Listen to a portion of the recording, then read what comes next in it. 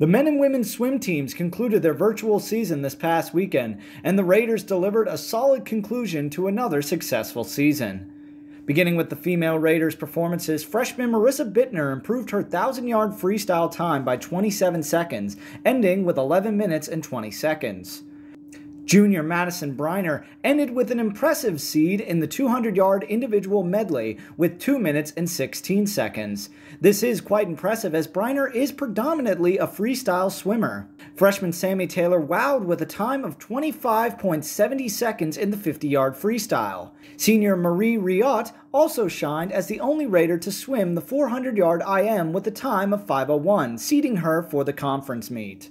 Freshman Michaela Hirsch led 3 Raiders who broke the 5:20 mark in the 500-yard freestyle. Hirsch swam 5 minutes and 18 seconds, Alyssa Toom swam 5 minutes and 19 seconds, and Madison Briner swam 5 minutes and 19 seconds as well. Junior Tomomi Nakano improved her seed time in the 200-yard backstroke by 3 seconds, finishing her swim in 2 minutes and 10 seconds. Head coach Tim Verge had this to say about the women's team's performance over the course of the season. Quote, "We've had some really terrific swims in all our virtual meets. It will be important to stay focused on the success they've had with training and not overthink too much."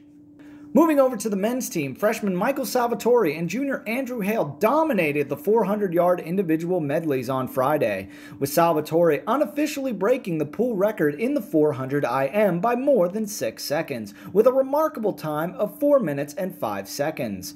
Hale completed his swim in 4 minutes and 11 seconds.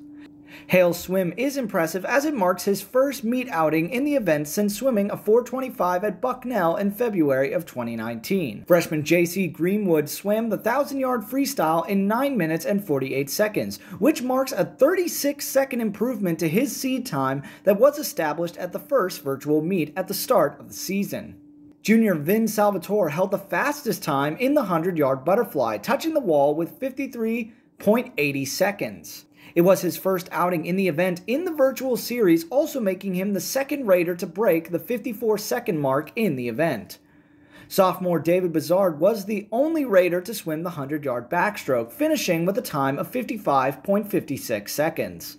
Concluding Saturday's meet were juniors Matt Bachansky and Trevor Woolwine in the 200-yard breaststroke. Bachansky swam a solid 2 minutes and 9 seconds, while Woolwine completed the event for the first time in the virtual meet circuit and touched the wall in 2 minutes and 20 seconds. Tim Verge had this to say about the men's performance overall, quote, "We don't have a lot of men going. We're not at the 18-person maximum, but I think the talent level we have is pretty solid. I'm excited where some of our times rank right now, but there's still a lot to happen before the conference meet and at the conference meet," end quote.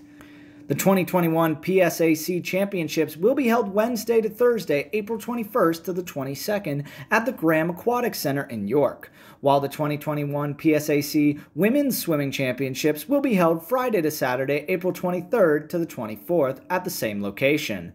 For SUTV Sports, I'm Adam Beam.